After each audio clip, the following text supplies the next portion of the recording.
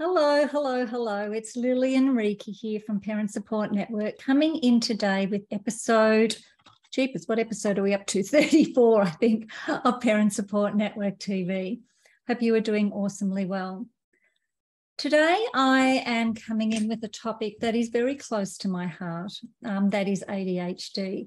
Of course, those of you who know our story know that our youngest son was diagnosed with ADHD and ODD, along with childhood depression when he was just a toddler. But I guess ADHD is the condition that most people have heard of. So for those of you who don't know, ADHD, according to the DSM, the Diagnostical Statistical Manual, stands for Attention Deficit Hyperactivity Disorder. I myself, however, have come up with another acronym, which I much more prefer. So for somebody who has the symptoms of, or the challenges that are associated with ADHD, I would prefer to call them amazing, driven, hyper-focused determination. So they are people with amazing, driven, hyper-focused determination. Because let's face it, we don't really want to see our kids as having a deficit, or for that matter, having a disorder. So I'm not really sure where this is going to go today. I have been listening over the last weeks to an amazing amount of podcasts on ADHD. I think I've gone beyond 50 episodes, which predominantly are an hour plus. So some of them well over an hour. So I've probably listened to 60 to 70 hours of information on ADHD, which I'm thoroughly enjoying, from amazing people like Howard Glasser, who's the founder of Nurtured Heart Approach, and of course worked predominantly with children with ADHD when he came up with the Nurtured Heart Approach 30 years ago. Gabor Mate, who is a specialist in, he's a doctor, but a specialist in trauma and stress and what that causes on the body, and he has a huge interest in children's health and ADHD. Peter Breggin, who is a child psychiatrist who has a very beautiful holistic view of this so-called disorder. Dr. Bruce Lipton, of course, who is amazing as well, and a bunch of other people, like so many people, I don't think I could name them all. But my question, and the question has come up for me over the years because of our son's diagnosis, but the amazing host of the ADHD is Over podcast has posed this question many times. You know, is it or should it be a disorder, or is it a disorder? And should we be labeling our children with a disorder? So, what is a disorder? So, according to a definition of a medical disorder, it is a disturbance of normal functioning of the mind or body.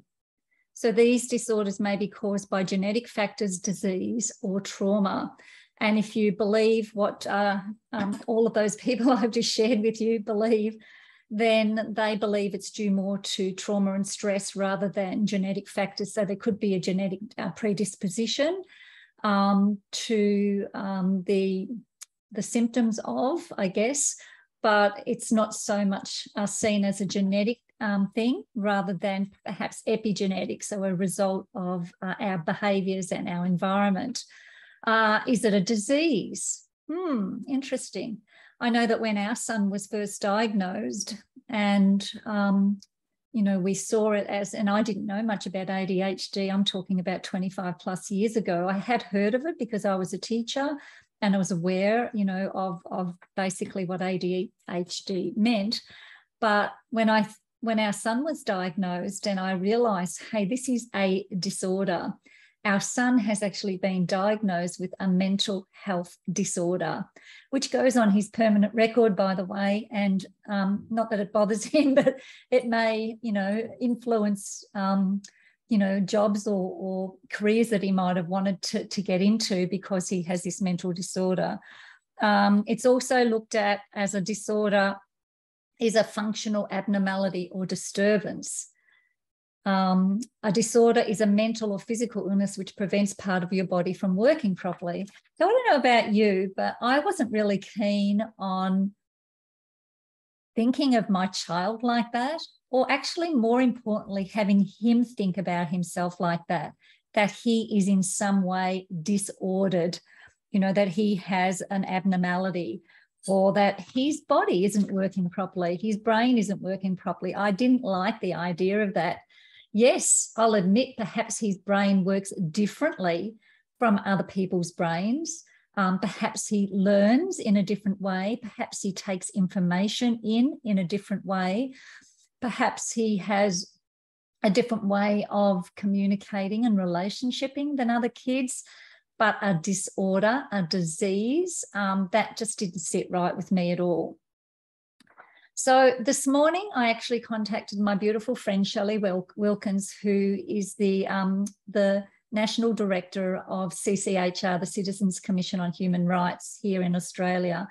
And it's been her absolute passion for decades now to find out and to educate about what's really going on with mental disorders. So not just ADHD in children, but all sorts of mental disorders. But she has, of course, a huge passion for children. So I'm just going to share some of the things that, and I printed off a whole bunch of pieces of paper from some stuff that she sent me, and I probably need 5 hours to go through all of that, but just some of the key findings. And I tried to base these findings on us in Australia, because things are a little bit different in America. So key findings: ADHD affects approximately 281,200 children and adolescents aged 0 to 19. The total cost of ADHD in Australia in 2019 is, get this, $20.42 billion.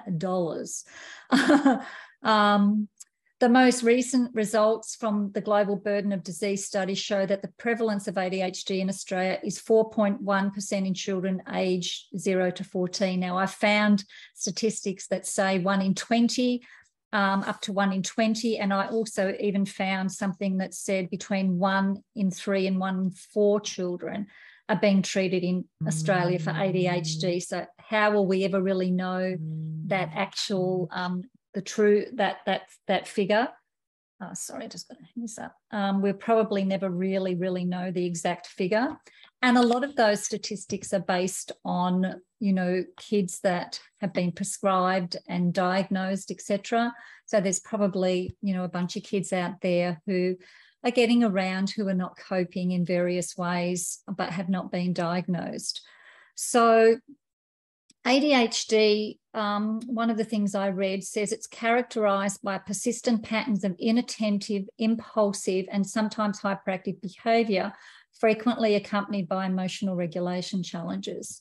So this was definitely the case with my son. So I remember when he was first diagnosed, we actually went and purchased a DSM, a Diagnostic Statistical Manual of Mental Disorders.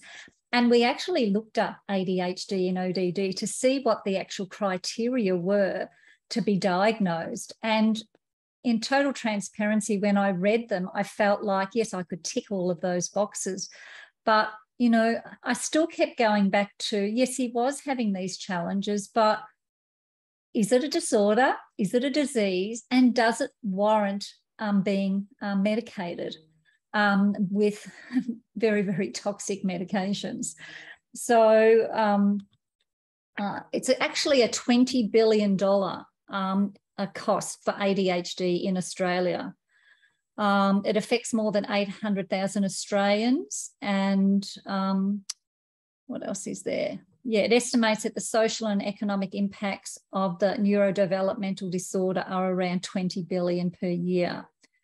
But that poses another question. Is it a neurodevelopmental disorder, or is it just a set of behaviours that children exhibit because of various circumstances? Now, a lot of people I've been listening to say there's a big link between the behaviours that children are displaying who are being diagnosed with ADHD and stress and trauma. And I talked about this in my last episode, didn't I, of how I felt that Caleb's stress and trauma at birth, he was actually put on what the doctors told us was a stress monitor when I was in labour. So he was born in a very stressful and traumatic way, and I believe that played a part in his behaviours that were displayed in very early childhood that the professionals, the medical professionals, diagnosed as ADHD, ODD, and childhood depression. So I'm no expert. I'm definitely not a doctor. I'm not a psychologist or a psychiatrist, but of course it has been an area of huge interest for me, and being, a parent advocate of, looking at these diagnoses, I suppose, and looking at how we can help our children in a more holistic way rather than medicating. Some of the stats that Shelley sent through to me from CCHR were actually alarming. So these are just Australian statistics. So in 2013, there were a total of 112,605 patients who were prescribed ADHD medicines. So that's 112,605 in 2013. In 2020, that escalated to 255,208. So that's more than 100%. That's more than double, well and truly more than double in those 7 years. The highest category, or the ages with the highest number of medicines, ADHD medicines that were prescribed, was for 6 to 12-year-old males. So in 2013, 38,216 males were treated with PBS-listed ADHD medicines.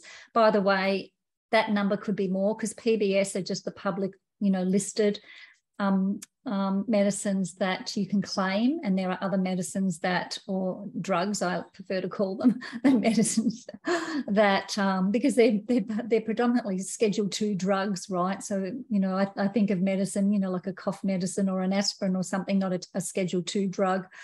But anyway, that's another story for another day. So yeah, 38,000 in 2013 boys 6 to 12, and 81,000 in 2020. So that's close to a threefold, 2.5+ fold increase. Under 6 males, so our son was first diagnosed just prior to age 4, or around age 4. So he would come into that category. 2013, there were 2,226 prescriptions, keeping in mind we wouldn't be one of these statistics because we did not say yes to that. We did not fulfill when a diagnosis and medication was recommended. We said no, thank you. So we wouldn't even be one of those statistics. That has more than doubled, or around doubled, in 2020 at 4,395. So that's for under 6-year-olds. So boys are definitely diagnosed a lot more than girls. For example, in the less than 6-year-olds in 2020, 4,395 boys compared to 1,055 girls. So yeah, and the category in 2020, 6 to 12-year-old males, 81,000, 13 to 18-year-old males, 39 or nearly 40,000. And then, yeah, total patients 255,000. And that was an 18% increase in 2020 from 2019. And 2019 had a 16% increase from 2018, which had a 14% increase from the prior year, 11% increase from the prior year, 11%, 11%, and 6%. So why is it growing so much? Why are we needing to prescribe so many of these drugs to our children? It's quite alarming. I might have one clue as to why. Here's another stat from Shelley from the CCHR. So in the patient group 0 to 16, the PBS benefits that were prescribed were to the value of, are you ready for this? This is just in Australia, and this is January, so this is 1st of January 2019 to the 31st of December 2019. So for the year of 2019, now let me make sure there's a lot of numbers here, 54,342,358 on these drugs were spent through PBS, through the prescription system there.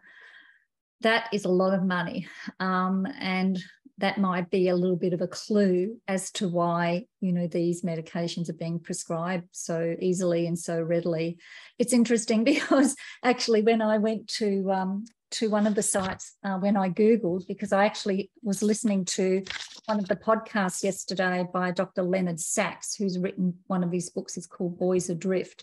He actually said that in America, 1 in 10 or 10% of kids in America, that's a heck of a lot, have been diagnosed with ADHD, but he believes that the true diagnosis should be 1% or less, because a lot of the other reasons that kids are being diagnosed with ADHD are because of a whole bunch of other, you know, behavioural reasons. In Australia, the stats I've read anywhere from 1 in 20, and then I did read somewhere from 1 in 3 to 4, which is a huge difference, isn't it? So I don't know what that real number is, but the stats that I got from CCHR have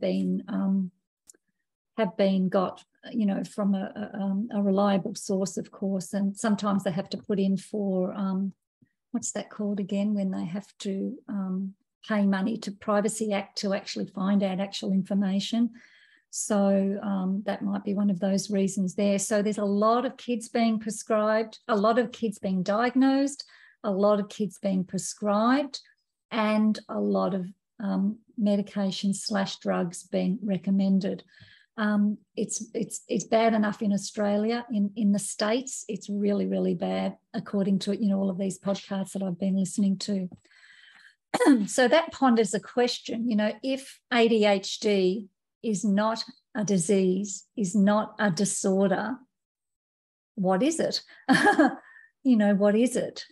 Usually when we think of a disease, it's something we can see. It's something we can see with a test, or, you know, it's a tumour that we can see, or it's a something that we can see through a blood test, etc. But I don't believe there are any such tests for ADHD. They're more just, you know, chatting to your doctor or your counsellor or your psychiatrist or psychologist, and them ticking the boxes and saying, yes, yes, yes, they have these various symptoms. And I know when we had our son diagnosed, we didn't choose to have him diagnosed, but when they decided to diagnose him, that's all it was. It was just ticking the boxes. It was just us, you know, telling them that, yes, he was hyperactive, yes, he was inattentive, yes, he was defiant, you know, and all of those things. And they go, okay, well, then he's ADHD, then he's ODD. Here's the medication to rectify it. Excuse me. But the more I research this, and the more I listen to experts who are, I guess, sitting on the side of the fence, who are not necessarily just, let's just medicate, diagnose and medicate. So those professionals who are looking outside of that box, they believe that a lot of the kids who are being diagnosed are just showing various behaviours due to a bunch of different reasons. So some of those reasons could be, you know, stress or trauma at birth or in early childhood, and that's what I put it down to for our son. We didn't have any kind of, you know, real stress and trauma in the home as such, but he was stressed and traumatized because of his birth, and because of drugs that were given to me when I had a migraine, which I think was an effect. And I always did think that, but I just didn't put it down to stress and trauma as such. I put it just down to the, you know, the side effects of the medication. It could be due to some sort of dysfunction in the home. You know, the parents are fighting, arguing all the time. Mum and dad aren't happy. There could be a pending separation or divorce, which is very traumatizing and very stressful for children. if parents are unhappy, kids are unhappy. It's just a natural thing, right? And of course, kids go off to school. Let's just say mum and dad are fighting at home and there's a lot of yelling and screaming, and kids are feeling, for their parents, and why don't mum and dad love each other? And perhaps they're not feeling the love because mum and dad aren't feeling good about themselves. And then, of course, they go to school and they're going to be inattentive. They're not going to be listening. They're not going to be concentrating. They might actually display some behaviours that they normally wouldn't display, right? And sometimes they can be ongoing when kids are traumatised and stressed in this way. It could just be that they're in an environment where they don't feel safe. There could be a lack of nurture. They might not have that loving nurture that they really desire as human beings from their parents. It could, as I said, be a marriage breakdown. It could be, violence of some sort or aggression. And it could just be that the kid doesn't like school, right? They're not listening or they're not attentive because they don't like school. They don't like what the teacher's teaching, perhaps. They don't like the way the teacher's teaching. Like, not all of us can sit still in our chairs for an hour and a half at a time and just listen and be quiet and put our heads down and do our work. We all learn in different ways. Some of us need to move around more. Some of us are more kinesthetic or audible learners. Some of us, we learned in different ways. Our brains do work differently. Our brains are not all the same, but that does not mean we have a disorder or a disease. So, I just wanted to share some of that today. I've probably been all over the place a little bit, but it's something that has just really been hitting home with me lately as I'm learning more and listening to more professionals. And I think for me, the biggest issue with diagnosing and labelling our children is the psychological effect on them, having them think that they're not, right, or they're not normal, whatever normal is, but, that they have some sort of disorder. And that can place a lot of psychological stress on the kids as well, and feelings of not being good enough, not being the same as, being, dysfunctional, or just not being normal in their eyes as such. So, yeah, it's a lot to think about, isn't it? So I think I'd love to I will invite my beautiful friend Shelley. So Shelley, I'll send you this recording and I'm going to ask you to come and jump on a TV episode one day as soon as you can, to talk a little bit more about ADHD, what it is, a little bit more about the diagnosing of and the medicating of, because I know Shelley can reel all this stuff off because it's something she deals with daily. But I just thought I'd put it out as a little bit of food for thought today. So whether you already have a child diagnosed, and it might not just be ADHD, it could be something else, because there are a myriad of things that kids get diagnosed with today, particularly on that spectrum, the ASD spectrum, autistic spectrum disorder. So once again, they're calling it a disorder, right? So it could be ADHD, it could be ODD, it could be Asperger's, autism, and all of the other myriad of diagnoses that are made on our children today. So just some food for thought to think about. Is your child disordered, or are they just behaving in a certain way because of other stimuli, because of epigenetics, because of environment, and because of behaviour? So that's really something I think that we should all be thinking about.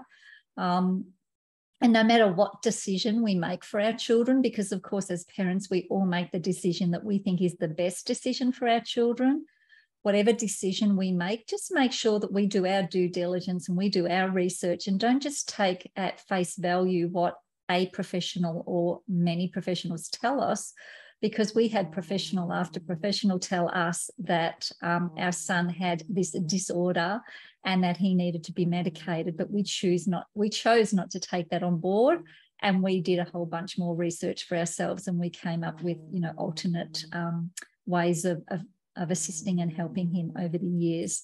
So that's it from me today. That went really, really quickly. I hope you got something from it. Please do pop in the chat box if you got some value from that, or, if it's maybe even had you, think about diagnosis and medicating of our children, and what that label means for our children. I'd love to hear your thoughts. So that's it from me. Lillian Reiki, parenting strategist from Parent Support Network, equipping parents to enjoy happy and healthy children and relationships on purpose. Bye for now.